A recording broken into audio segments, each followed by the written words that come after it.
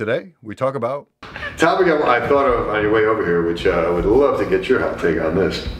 So I don't know if you heard or just started seeing the memes about this, not a drug ring, but like a Harvard ring that was broken up at Yale for people paying like $5.6 million on it. I saw the headlines, but I had not read anything. Yeah, I barely read it, but just, it's so funny. Let's talk about it. It's just funny that you see that headline, right? And it's 2019, but I remember ever since I was in high school hearing that running joke of like, oh, what, they just take your daddy paid you to get into Harvard or Yale or whatever. Wait, so what's the controversy? I thought it was they were taking admission money and not looking at the applicants.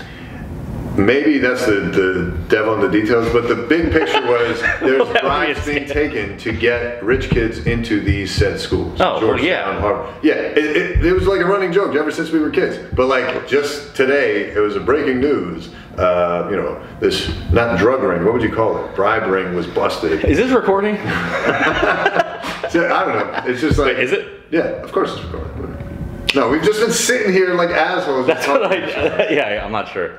It's like, it's not on you. This is just a warm-up. What? Jesus Christ. All right, what's the next topic? Because I don't care about that one. You don't care about that? No, I don't care. What the hell would I care about? Some stupid college kids? You know what? I guess you wouldn't care about it because that's not your, not demographic, but you don't care about rich kids. No, I don't give a shit about anybody. You don't give a shit about, yeah. All right, cool.